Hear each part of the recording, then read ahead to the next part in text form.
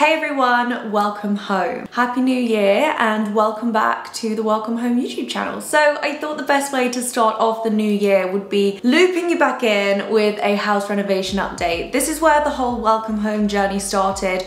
I am currently in the process of renovating my dream property, and this is what sparked my interest in going to see all these different houses. And then you guys ended up loving it. We were touring them, sharing them, and yeah, my project is getting there.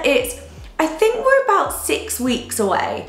So, I mean, we say that, let's add a few on just for luck, but I thought I would fill you in, let you know where we're at, and I have so many clips to show you of the house where it's at now. So just a bit of background, I bought a Victorian terrace property and decided to turn it into my dream home. So this is not a flip, this is not a project to make money, add as much value as possible. This is a project to create a home that I intend to live in for so many years to come, which actually influenced a lot of the decisions that I made along the way. So this is what the house looked like when I first bought it. I knew immediately, I'll link the video down below where I told the whole story of purchasing the house, but I just knew as soon as I walked in. As soon as I walked through the gate, the house already felt like mine, but as you can see, it was a very tired house. It basically hadn't been given much love, and I even more so felt like it was the right thing for me, because I was like, wow, it's time for me to inject some love back into this home. So the first thing that I did was rip everything out. I had the place totally gutted whilst I was getting all the plans together for what I wanted to do. And this was such a great decision because I could see, like, structurally if stuff needed doing. I mean, obviously I had a structural survey when I bought the house, but you know, the things you don't see, like woodworm and things like that, I had a little bit of woodworm,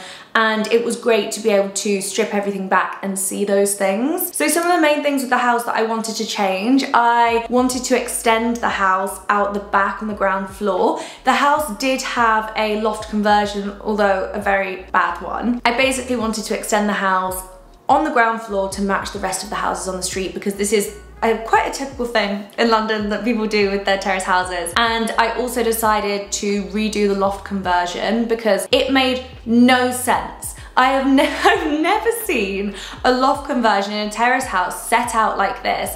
And there are so many reasons why. It just does not work, and it was a terrible use of space. So those were the two main things I wanted to do. And then just practical things like the ceiling in the bedroom at the back was super low, but for no reason. And my floors, a lot of them were super slanted. So that was something that I really wanted to fix. By the way, I've got my coffee in my cute little ember cup, so this will keep it warm. I talk so much that I just never end up drinking the coffee. So whilst I talk to you, this will be warm. And then when I finish this video, I will then probably drink the coffee. So essentially, a lot of the time was spent on structural things. I had some new beams put in. I had some things reconfigured. The first thing that I really saw a change in was the garden.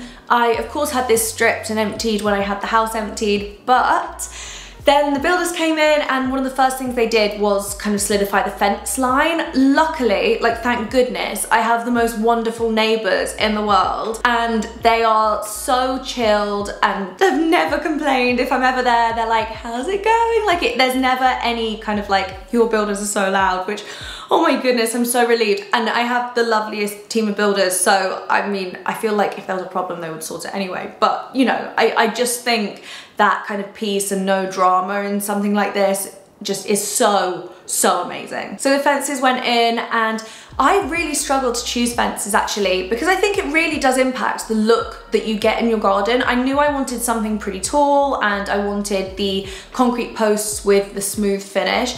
I really like how the fencing looks. I actually managed to find it quite affordably. Fencing was, again, something that shocked me cost-wise, and I'm pretty pleased with what I got. I did a lot of research, and yeah, I am so unbelievably pleased, and it transformed the garden immediately. Then the roof came off, which was the craziest thing. I ended up having a whole new roof. I got new slates put on, and I did do the actual slate as opposed to doing artificial slates. Like I said, I want to be in this house for 20-30 years, which is why I made the decisions that I did.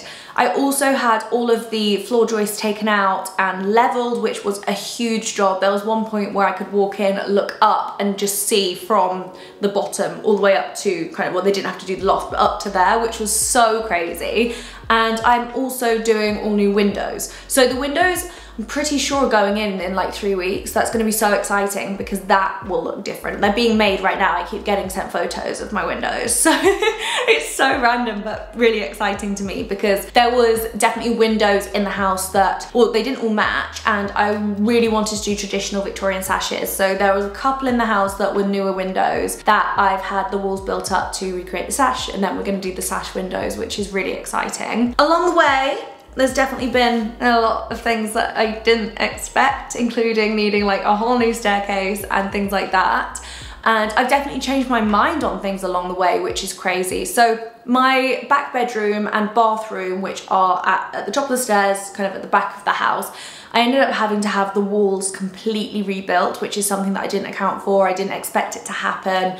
Basically, they just weren't safe and it needed doing. So had that done, and that's really transformed everything. Right now they are back up and the roof is on, which is so crazy. The loft has been completely reconfigured and the roof lights have been fitted. So I did so much research on roof lights. I mean, I tried to do my research in numerous places. So firstly, I was doing a lot of internet research. I then went for first-hand recommendations. I was reaching out to people, asking them questions, like people on Instagram, like friends, and again, yeah, just personal research, looking at kind of reviews online and, you know, websites where people can leave like company reviews, so helpful. And I came across a brand called Roofmaker. I went for them in the end, so my roof lights are electric, which is amazing, and I love the look of them. So they're actually black, which I just loved. I didn't want anything kind of white looking in my house and like plasticky. That's just not what I was going for. And these are so sleek. They're so stunning. And yeah, they're in the roof right now. They look amazing, and I'm just waiting for them to be fitted in my kitchen, which I'm so excited about. There was one point where I thought I was just going to do like a big singular glass panel, which is something a lot of people do on that kind of slanted bit in the kitchen. But I decided against it. I don't know why. It was something that I went back and forth on a lot, and I'm not going for this like crazy modern vibe in the house. So I'm, again, thank goodness, so pleased with my decision. So where are we at right now? I feel like we've hit the point, you know, in projects where it gets worse before it gets better. I think we're teetering on the point where it's starting to get better, which is very exciting. So in my front room, on the first floor, I'm like, what do we call it? Yeah, ground floor, first floor, second floor. The front bedroom on the first floor has had the underfloor heating kind of mapped out, which is very exciting. The rest of the rooms I am doing radiators. I wanted, again, it to be super traditional, so I'm doing, I had to find a balance because it's not a huge, well, to me it's a huge house because I'm one person, but it's a traditional Victorian terrace house, so they're not huge. You don't have an abundance of space. However, I did want to do the traditional radiators, Victorian style, and they're big. And I managed to find a compromise at a place called Trade Radiators, and I managed to get exactly the color that I wanted, the style, and I even got to choose the hardware colors because that was something that was so important to me, that it all matched. I really wanted the hardware on the windows to match the radiators, to match the door handles, all of that. That's something I haven't sourced actually, doors.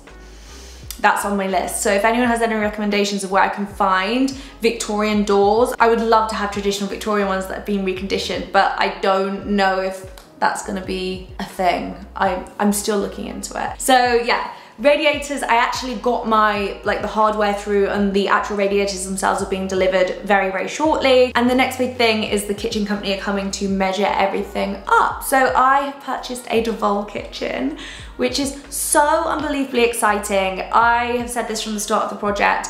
If there's one room that I would love to get finished, it is the kitchen. If I can't finish the rest of the house, I will happily just, you know, sleep on a mattress and have none of the rooms painted, have no flooring, but I would just love my kitchen done. I love to cook, I love to bake. I think the kitchen is the heart of the home, and I have been dreaming of this kitchen my whole life. I have been to the big Devol showroom in the Midlands maybe 4 times. I've been to the one in East London also twice, and I am that annoying customer.